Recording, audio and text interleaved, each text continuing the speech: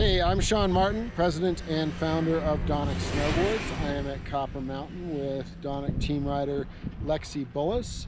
She's going to give us a hard boot carving and racing tip on what you can do to excel as a racer or as a carver. So this technique is very important, especially for racers when you're in the course, and it's something that I still work on every day when I'm trying to ride in a course.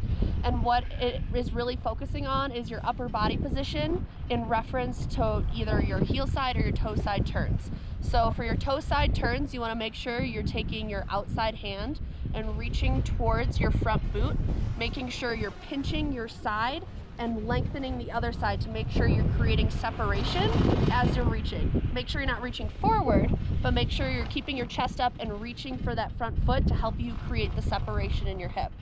Now for your heel sides, you wanna make sure that you are not reaching for your front foot, bringing your body forward. You wanna make sure you're reaching back towards your back foot. Keeping your upper body up as you're reaching towards your back foot. Again, pinching the inside, creating that separation, and extending the other side, still keeping your upper body up. Okay, great. This is a drill I covered in another video earlier, but Lexi's given a much better description of it than I did. So this is going to be great. So for this drill, we're going to focus on reaching for our heel side edge, our front boot, on our toe sides, and on our heel sides we're going to be reaching for that back boot. Now what you want to make sure is on your toe sides, with your body the same position and the same angle that your feet are, when you reach, you want to reach down but keep your chest up, and you want to feel your side pinch here and extend here. As you're reaching, this will help you create angulation in the board, and it also helps you keep your body over your board so you don't slide out. This is important in a course when you're trying to get power and speed out of your turns. So that's toe sides. You reach, upper body up, pinch here, extend here. Gonna look like this. Keeping that that inside arm up will also help you create that angulation. As you're reaching for your heel here and keeping your upper body, your inside arm up, this doesn't allow you to reach for the snow.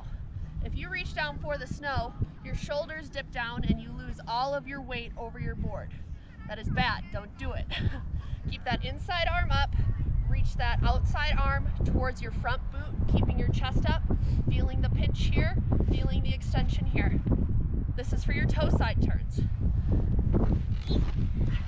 Now for your heel side turns for this drill, again, instead of reaching for that front boot, reaching for that front boot will cause you to come over the front of your board.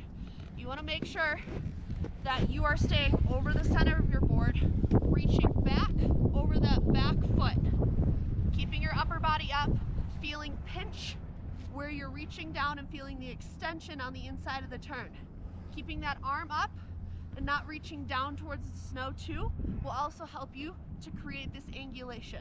Again, feeling that pinch in your side and reaching out towards that back boot will help you make clean heel side turns and have a consistent carve because your weight is over the board and not over the snow.